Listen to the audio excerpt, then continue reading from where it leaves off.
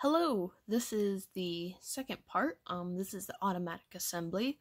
Unfortunately, my SolidWorks had some issues, so I resorted to sketching it, and be advised that I am not in art school. I am in school for mechatronics, so I apologize for the lack of better sketches. However, I do hope that these get my point across. So what we have right here is we have my bracket that I'm going to be placing all the assembly parts on. This will be rolling down a conveyor. These will be placed on a conveyor, and it would be a solid piece with a hole in the middle, and then you can see these divots right here. These divots are meant for the axle brackets to be placed into here, and these holes right here are going to be filleted for ease of aligning up the fasteners. And here's a side view right here. As you can see, it's just a divot, and then not pictured, but on the bottom there's going to be larger holes, still filleted for basically an alignment dowel slash pin holder to come in and be able to push the fasteners into place. So here we have the first step of the process. We have this machine here. These, as I tried to draw here, this is a cutout view. These are the axle brackets. They are lined up on these two pins right here, and they are stacked within the machine. And as you can see, they will align with the poles and then drop the bracket into place. So it will always be in place and the holes will be lined up. Moves on down the line. Of course, this is on a conveyor belt. So here we see, I have a top view of this now. I have the axles coming in now. So the axles will be coming in. There are small pistons that will push the axle onto the assembly frame and onto the axle brackets here. This piston will retract fully and allow another axle to be dropped into place, and then it will push back out to push the axle onto the assembly frame. So here we have a few things going on here.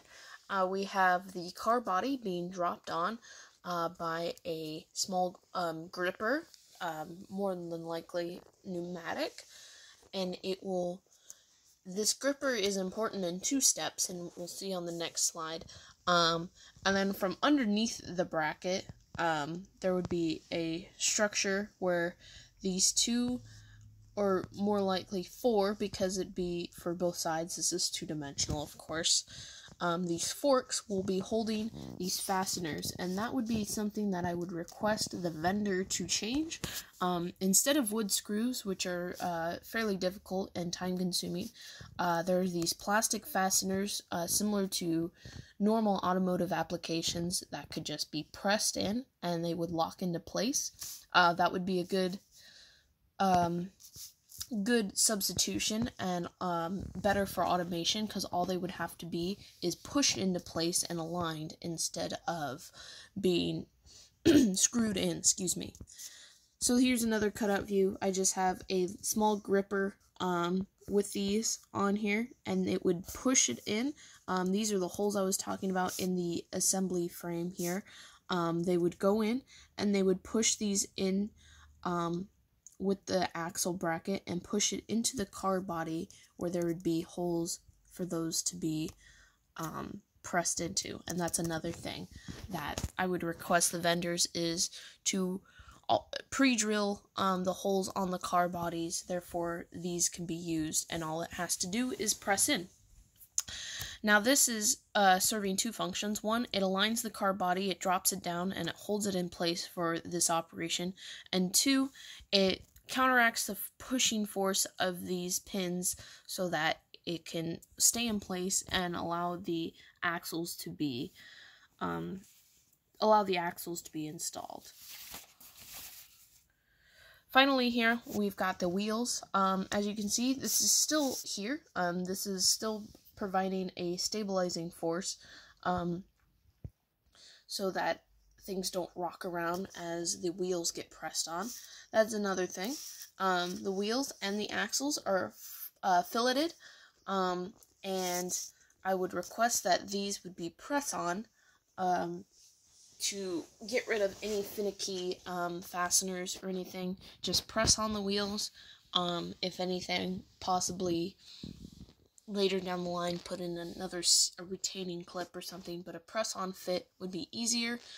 And to do that, I have a tool here that is the same diameter as the wheel, and inside it's hollow as it's held in by vacuum. So it takes a wheel, it sucks it in, it grabs it, and then it aligns it to the axle, and it will press it on with force, and then the vacuum would turn off and it would release, and the wheel is now on the axle. And of course that is being held on. And then by then, this is the frontal view, by the way. The car is assembled. This retracts and goes back down the line to hold the next car body. These retract as well. This rolls down the line, and it can be either picked by a robot or probably picked by a robot or some other picking operation, and then these will get tossed back in to a bin, and they will be placed back onto the line for another car reassembly. Thanks for watching.